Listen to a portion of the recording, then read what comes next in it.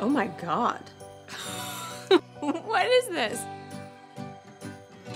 So the penis pic in this episode, again, was inspired by a time that I received such a picture on my phone. I was having a professional lunch on New Year's Day and received an email from someone who I hadn't seen in like months and whose penis I definitely hadn't seen in like longer than months.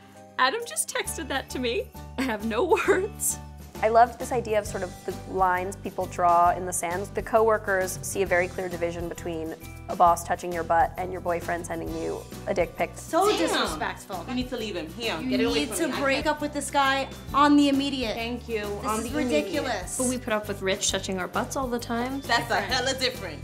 To them, it's like, it's at work, so it's okay, but if it's in your personal life, then it's disrespectful. What happened to your eyebrows? The thing about Hannah is that she's so susceptible to everyone's advice. I'm gonna do something with them, okay? Yeah, she's gonna make them good. If someone told her, like, you look really great with a pixie cut, like she'd do anything to her face or her hair. What's up with your eyebrows? I didn't come here to talk about that. The scene where Hannah attempts to break up with Adam, that was sort of one of the most emotional scenes to film. A lot of it was taken from a breakup email that I had written. So that was sort of an amazing experience I never expected to have in this lifetime of actually getting to sort of read and act out sort of a pained breakup letter. I just want someone who wants to hang out all the time and thinks I'm the best person in the world and wants to have sex with only me. Adam sees her more clearly than he ever has. She spent so much time trying not to show him who she is, and when she does, they have an actually kind of genuine moment passes between them.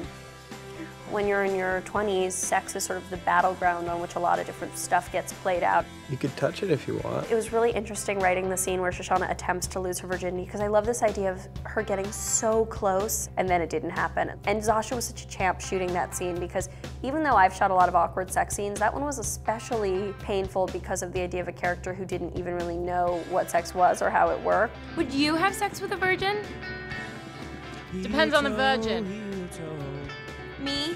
It was really, really fun in this episode to shoot the scene where Charlie and Ray perform. In real life, Chris Abbott plays guitar and sings. Alex Karpovsky had never done anything musical, but taught himself to be a body percussionist by watching YouTube. And this is called Hannah's Diary. Charlie and Ray find Hannah's diary, and that's sort of a place where Charlie finds out some of the truth about his relationship with Marnie. Marnie has to stop whining and break up with him already.